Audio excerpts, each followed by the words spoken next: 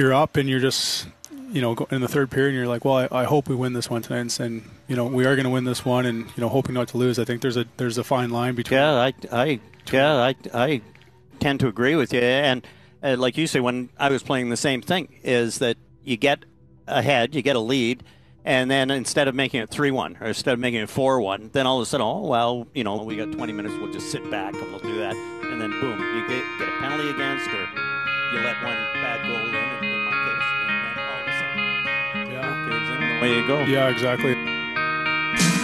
Thanks for liking the video and subscribing.